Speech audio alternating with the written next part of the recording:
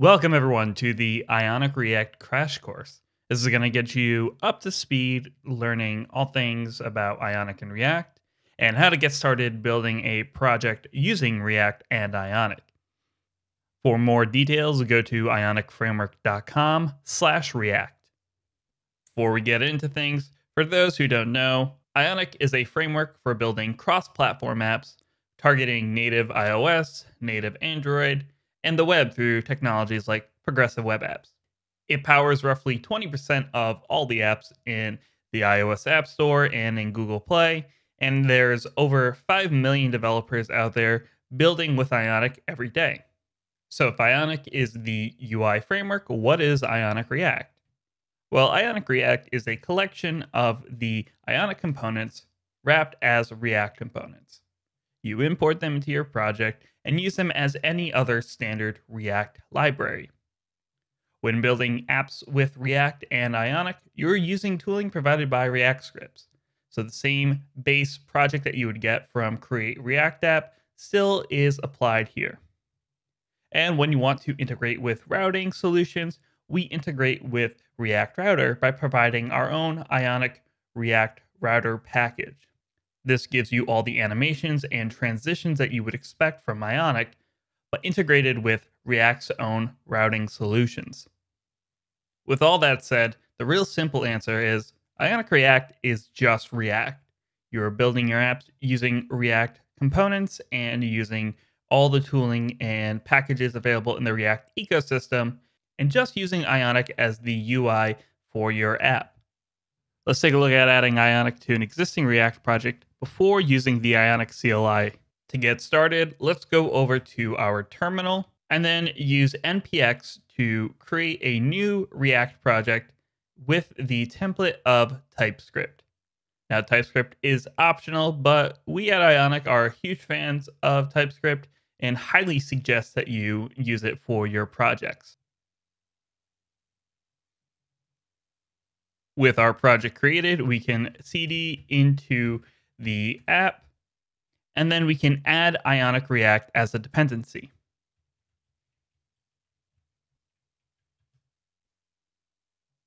With Ionic installed, let's open up our editor and go to our main app component. Let's also open up a new terminal and run yarn start to start our live reload server. From here, we're going to want to start to import a few things. Our first import is going to be the Ionic CSS bundle. This is going to include all the forms, layouts, and utilities from Ionic's own styles. Next, we're also going to want to import things from @Ionic React. This will be the location for all of our React components, and we will start off by importing Ion app, Ion content, and close that out. With our imports in place, we can essentially replace the entire JSX in this app component with our Ion app. And inside of there, we will place our Ion content, and then we will just render an H1 that says, "Hello World." When we save, our app will update using some of the placeholder contents and layouts from an Ionic app. If we start to import other components like Ion header, Ion toolbar, and Ion title, we can start to create a more app-like layout using these components. Here we'll render an Ion header, and inside of that we'll render an Ion toolbar. And then inside of our toolbar, we'll render an Ion title with the content being my app.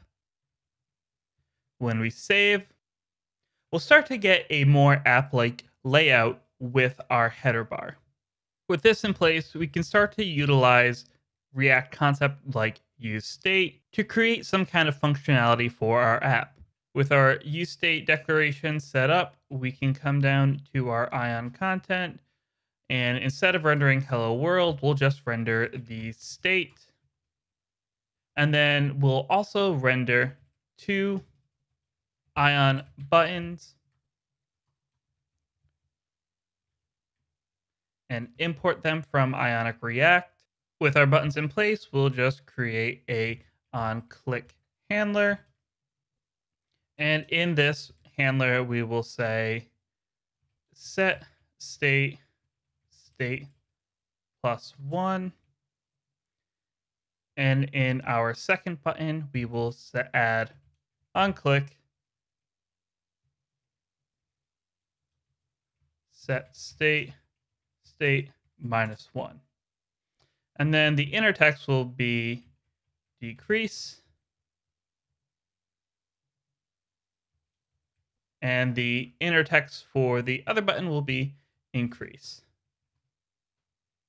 With our app saved, when we go over to the browser, we can click increase and we'll get the nice elevated action from our buttons that you would expect to get in material design.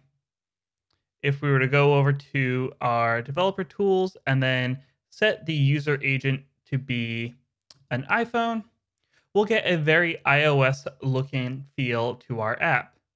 The hover actions and the click actions from our buttons now change, as well as the title being centered in the header bar. Now, if you're thinking that everything in here seems pretty standard for a React project, well, that's kind of the point. Ionic React is just building a React app. You just happen to be using the Ionic components to create your UI and create those interactions between all of your different components. While it is technically possible to build an app using Create React App and managing things without the Ionic CLI, you do miss out on a big piece of the Ionic ecosystem. So the official way going forward is to create apps using the Ionic CLI. To use the Ionic CLI and create a project, we'll open up a new terminal. In here, we'll just say Ionic start my Ionic React app, and then we'll give it the starter template of tabs. Now, we could just enter this, and then we'll be prompted to pick a framework. Since this is about React, we will select React and then hit enter, and then also be prompted to ask if we want to integrate Capacitor. For this, we'll just say yes, and we'll let our CLI handle installing all the dependencies for us. With the project created, we will cd into my Ionic React app, open up a new terminal instance, and run Ionic serve. And then also open up my editor to take a look at what the project's layout is. Now, our project structure is still very familiar to a React developer who has been using Create React App. We are creating this public directory, a source directory, as well as the app.tsx file for our root app component. If we were to look at our root app component, we are importing more components from Ionic React, as well as this Ionic React router component. If we look further down inside of the app itself, we have our Ion app, as well as this Ionic React router. This is our wrapper component for React Router and allows us to create a stacked navigation that developers using Ionic have come to know and love. Inside of the Ion tabs component, we have this Ion router outlet, which acts as the placeholder for where all of our routes will render. Following pretty standard React router setup, we have our declaration of routes using the route component, passing in the path, and then also the component that we want to render when the path matches.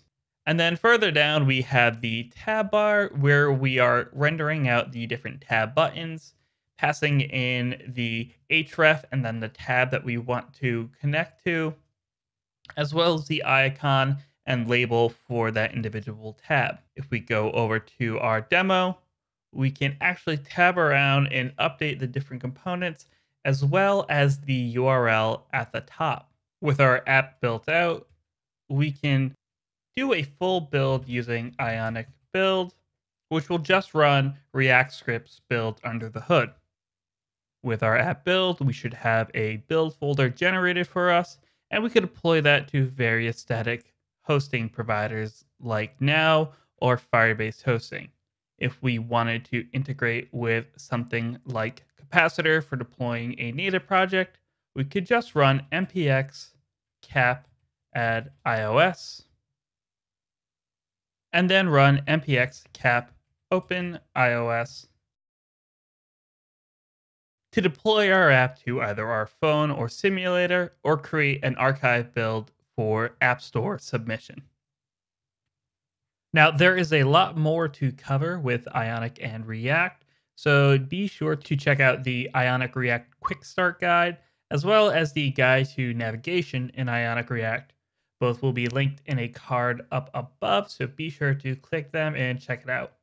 As for any other resources, again, please check out ionicframework.com/react.